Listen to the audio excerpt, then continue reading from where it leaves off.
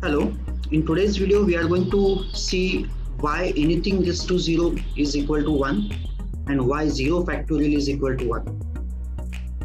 So first look at why anything raised to 0 is 1. So we know that 2 raised to 1 is equal to 2, 2 raised to 2 is equal to 4, 2 raised to 3 is equal to 8, 2 raised to 4 is equal to 16, 2 raised to 5 equal to 32 and so on. We can go to 2 raised to n also. And the same thing happens when we go for negative index. So 2 raised to minus 1 is 1 by 2. So when I say minus 1, it is 1 by 2. So 2 raised to minus 2 is 1 by 4. 1 upon 2 raised to 2, that is 1 by 4. 2 raised to minus 3 is 1 by 8. 2 raised to minus 4 is 1 by 16. So if I look at the pattern says when I go from 2 raised to 5 to 2 raised to 4, the answer is from 32 to 16. We divide the answer of 2 raised to 5 by 2. So if I divide 32 by 2, I get 16. If I divide 16 by 2, I get 8. If I divide 8 by 2, 4. 4 by 2, 2.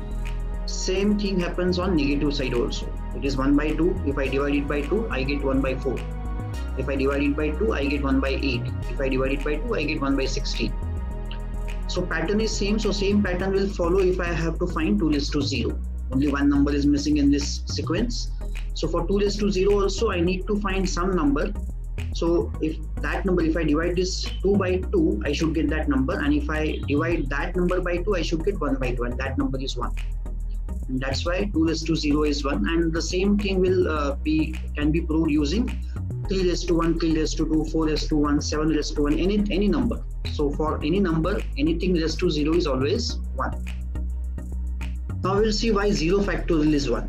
So for 0 factorial is 1, we'll start with 1 factorial. We know 1 factorial is 1, 2 factorial is 2, 3 factorial is 6, 4 factorial is 24, 5 factorial is 120, and we can go on. So I can get this number 24 if I divide this number 120 by 5, which is 5 factorial. So I get 24.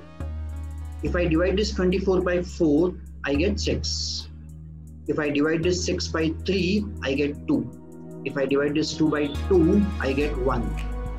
So if I divide any answer by the number factorial, then I get the answer of previous factorial, and that is the concept of factorial.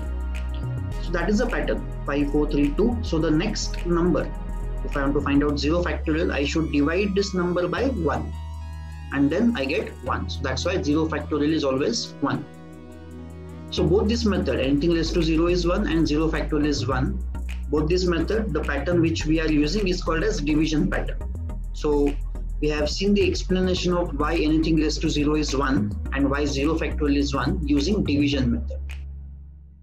Thank you.